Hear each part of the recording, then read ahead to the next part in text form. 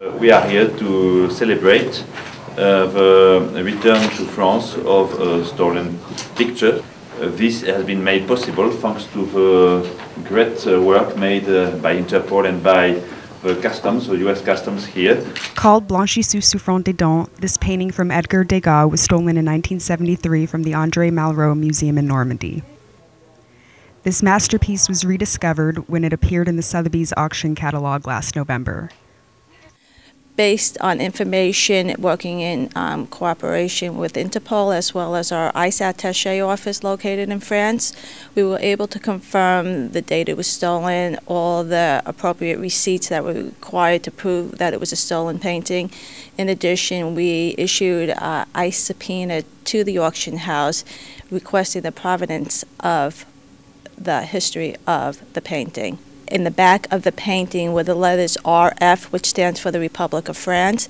In addition, the year of the painting, 1953, as well as the number 8, which stood as the 8th picture provided during that year to the museum. Estimated to value between $350,000 to $450,000, this painting has a special place among the artist's work since he is usually more famous for his painting of ballerinas. He actually spent a year here in New Orleans, Louisiana, between 1872 and 1873, where he painted a number of paintings of American scenes, and those themselves have become quite well known. And this precise painting has a specific history which links it to the Second World War, because it was given by André Malraux at the time of General de Gaulle in the 60s to the city of Le Havre as a loan by the Museum of Louvre.